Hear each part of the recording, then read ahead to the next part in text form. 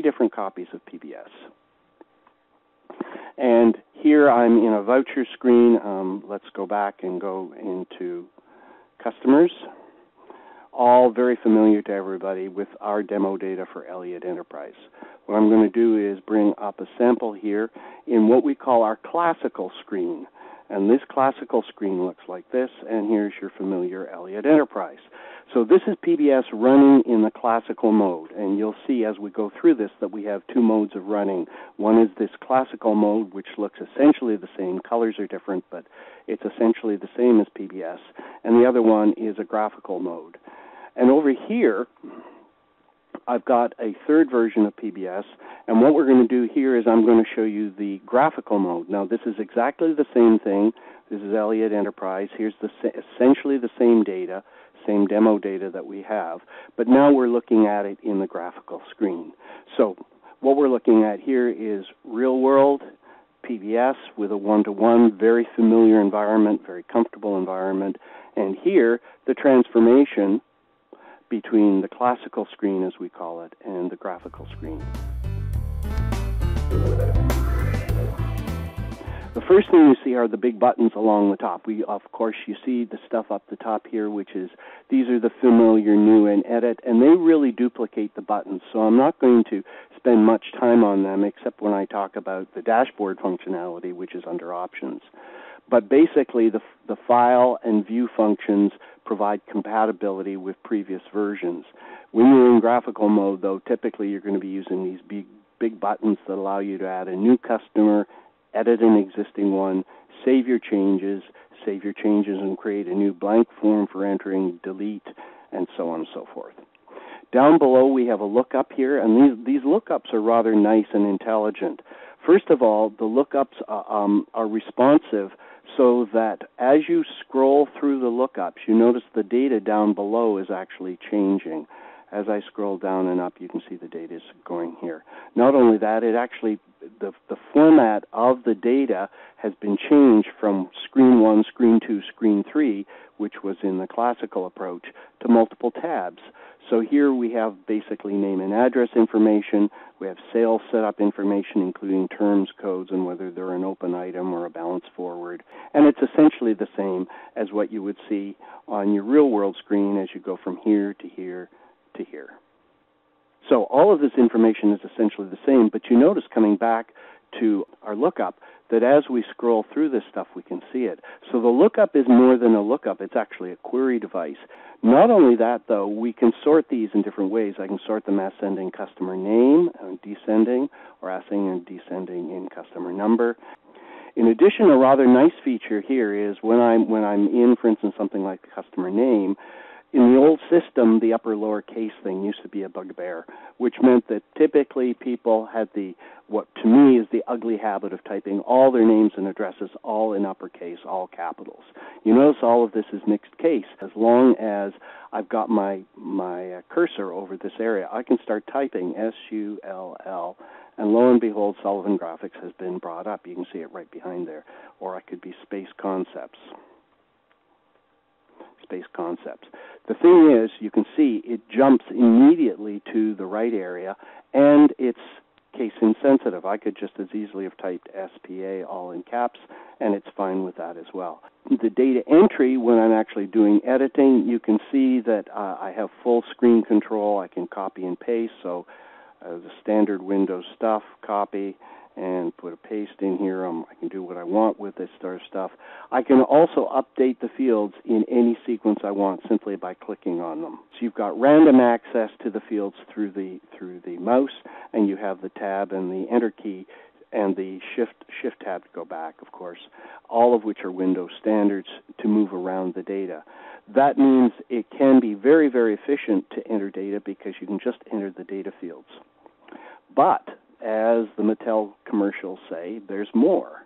And that more has to do, best shown in a transaction screen, so let me come back out here. The more is that we changed a little bit of the process, if you want, about the way we enter data. And instead of having you, as you know, with the RealWorld system, there are usually prompts at the bottom of the screen, F1, F2 to take this default, or Shift F1 to do this, or hit F5 to do this. And that's done on a field-by-field basis. What we've done here is, at every stage in the entry, we fill in whatever defaults we can with the data that you've just entered. So by default, I'm in miscellaneous charges and accounts receivable. As our first guess, we filled in the credit memo, because most of the time the reason you're in miscellaneous charges is that it's a credit memo. But once we start to create this, you'll see we'll be able to change this. First thing I know I want to do, though, is I want to select a customer. So I'm going to select Aerial Enterprises. Now, merely having selected the customer, I now have where they are, who the sales rep is, their default terms, and I filled all of that stuff in. So I'm not hitting function keys to pick up the defaults. The defaults are still there, but I simply have to override them if I want to make a change. At this point, I can put a document number, whatever, and I can also change my credit memo to a debit memo or do whatever I want and put in the date. Now, in addition, it's defaulting to today's date as soon as I enter it, but I have another little lookup here that gives me a nice little date function. And this turns out to be surprisingly useful, because what happens here is you can actually graphically see the day of the week. So what I want to do is the document here, I want it to be for next Monday. Okay, well, what's that date? So as long as I know today's date, then I can click on that, and I know that I'm not got my right date. You notice that when I selected that date, I got a message that it was out of period. That's another new feature. I won't be dwelling on it, but throughout the package, we've added controls so that each month you change the boundary dates for what you're entering, and so the program can tell you if you accidentally type the wrong date. What I've got here now is for editing this one order. Under here, I have options, and the options allow me to look out at inventory history, items, serial history, work order history. All of these things are available to me without leaving the order. Similarly, if I want to check on the customer number 100, what other open items do they have? What have I sold them in the past? I can pop out there and get the customer's history simply by clicking that button. When I'm done, I can come back. All of this is a general feature. I'm using a specific application to try and demonstrate it, but it's a general feature throughout the system. The last thing I'll be dealing with is the interfaces, and I'm just going to give you one very quick example, but I'll be elaborating on these as we go through. In here, let's just say we come down to the control function, and let's just print off a chart of account. Valid GL accounts, first to last. Now, what I'm going to do is I'm going to create this as a PDF. Now, this is an interface. What we're doing here is we're actually calling other Windows programs to actually create the PDF. So we don't print this to a printer. What we do is we simply send it out to a program, and that program is now displaying this, and we can see here's our PDF of our application. Now, there's some major things. We do this, by the way, for PDFs and for HTML, both of which are standard universal file types. So the first thing about this is if we print this as a PDF, we can take this file, which is stored up here, and just drag it into an email. So it might be a vendor purchase report, and we want to report to the vendor, or we want to report to the bank certain sales. We can just run the sales, send it off as a create a PDF file, and then put that into an email and send it off to them. Just as good, possibly more useful for internal kind of communications where it's kind of unvarnished data as opposed to external communications, but still very, very useful for being able to take the data. And you have your choice of whether it's HTML, which is shown through a browser, or PDF, which is shown through the familiar Acrobat Reader and equivalent. And you see we've got this function, and it's up here as a PDF file. But the other major thing about it is that we have a search function that's built in. And for that, I'm just going to close the PDF and rerun this. First to last again. This time I'm going to check create HTML, so I'm creating the other file. I'm going to save it on my desktop, which is valid GL. .html. It's going to open it up for me, and again, we have a similar format. It's being displayed. But both of these have the capability of searching. Now imagine month-end, 300-page sales report or a 300-page GL detailed listing, and there's something you want to find. Well, first of all, summary totals are at the bottom, so all I do is drag down. I'm now at the end. No page down, page down, page down, page down. You're simply at the end. You see whatever the summary totals are. But let's say I see here there's an 8,500 for my account number. Let's say I don't know where it is in the 300 pages of my sales report, but I have a customer account called 8,500 or something like that. I can simply click Control F and do a find and type in 8500. Bang, I'm right there, and it's highlighted all the other 8,500s. This is a tremendous advantage. What it means is you're probably going to produce less paper. You're probably going to be able to find the data on the reports that you're running faster. And you can throw them away when you're done. You saw how fast this was. This was not a major report. I ran it to HTML. I looked at it. I searched. I found the thing I want. So we actually have blurred the distinction between queries and reports because I can use this as a query and then just throw it away and ignore it. The ability to produce PDF invoices, I'll be talking about that a little bit in a second, a little bit more.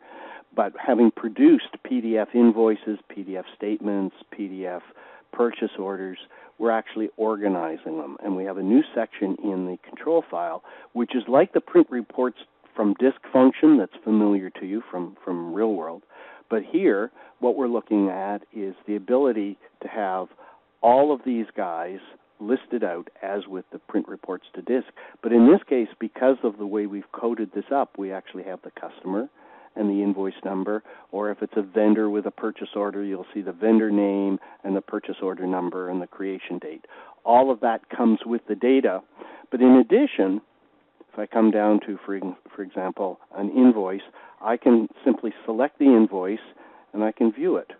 And bang, I can now see I've stored this invoice out there. This is all part of PDF. Since I can use PDFs for printing, I can include graphical backgrounds, as we'll be talking about. I can include the graphical backgrounds. I can save the invoice as an image, and here we have that image, and we can bring it up and actually see it. If I select that same thing, and I'm not going to do it, I can actually select to email this function, which means I can actually send out that PDF attached to an email as an invoice. We've added a whole new infrastructure that connects the subledgers with the general ledger. So what we have here is, just so that you're familiar with it, by the way, those of you who are familiar, this would be vendor number 100, and I can scroll through invoices. This is the familiar screen here.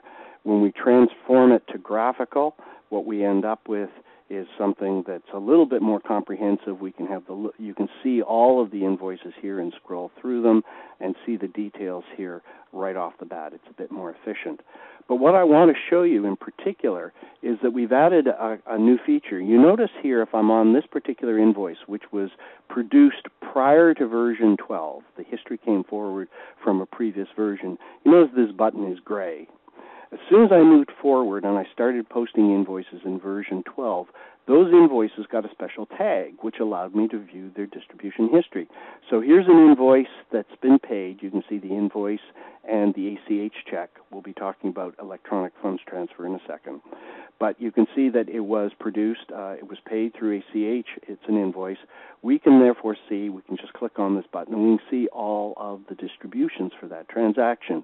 And we can see that we had a $240 invoice, which we distributed to two 5,000 series accounts. There's our accounts payable account, the minus 240. So that's our debit, and there's our credit to AP. And then we can see we actually paid it, so that we actually debited the accounts payable account here. We credited our cash account, 1001, and we took a discount of $480, which then goes into the 5010-100 account. And there's our $205.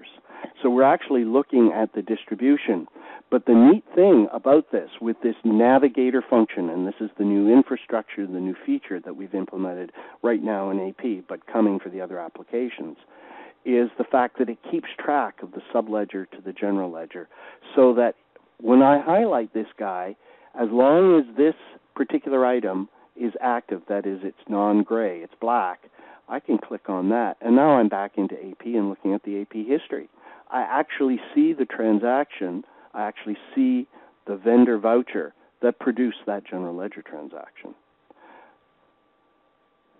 In addition, I wonder, well, $205, what else was in there?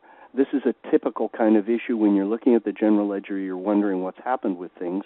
I can click on this, View Related Distributions, and now that's done a mini source cross-reference listing for me, and it now shows all the transactions that make up that transaction set.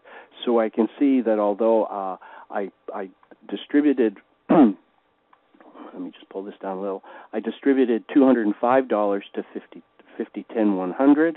I distributed another $35 to 5010-200. Total value, $240. Therefore, I did AP of minus 240, et cetera, et cetera.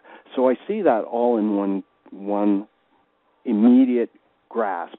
It's right there in front of me. Major new feature called Navigator.